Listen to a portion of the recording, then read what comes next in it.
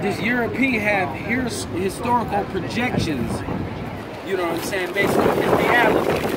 Like, you know, historically, they're in caves.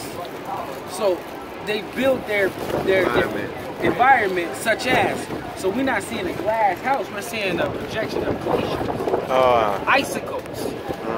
You see what I'm saying? You know, and they give it to you subconsciously. You know what I mean? But you think about Superman, right? You remember Superman? And Superman had the glass city and shit. That's what you're looking at. Just a projection of just that. What is it? What is that? Huh? What is it? That's the actual. I remember seeing it though. So you saying this European gets us caught up in his reality? His reality. Like Africans by nature built their stuff in circles. Right. What did that represent? I mean, the totality of life, 360 degrees. Sure. You see what I'm saying? It means life. You know, when you in a circle, there's no angles. You ever heard of a nigga say, what's your angle, nigga? Yeah. You know what I'm saying? Or a nigga say, you know, I'm on my square. Square have angles and shit. So, you know, Europeans build their society such as. You know what I mean? But this is a fucking glass house. So I have a question for you. What effect do you think that has on the African today in this white man's, you know, domain or his place? We talking about real architects. You know what I'm saying? When we talk about building anything, we talking about what we see, how we project things as. Do we see ourselves as Africans? When we look at when we build things, or do we see ourselves as Europeans? You know what I'm saying? And if we are European-centric in our thinking, then it's gonna come out Eurocentric all the time. Right. So we just mimicking. That basically. You know, in Buffalo, we got the head.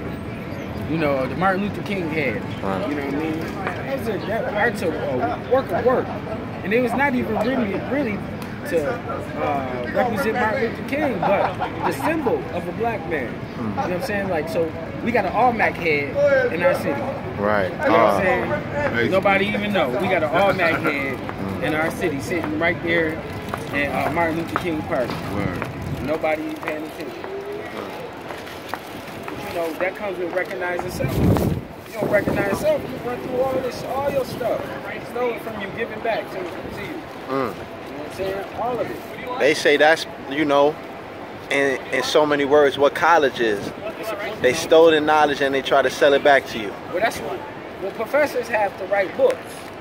You know what I'm saying? So, you know, if a professor is dealing with a particular topic or a subject, it's not hard to give the subject or the topic to 58 students and come back with, you know, information. All he done is just chopping it up, and he got his own book. You know what I'm saying? So he work off the students. Right, and that costs us what, $20,000 a year? Exactly.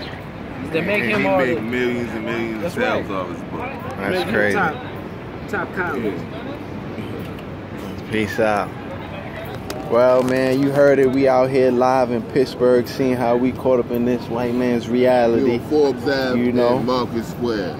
Yeah. From our basic architecture, let us know that we don't have an African mind. So, you know, something that we gotta reclaim. Peace and black power.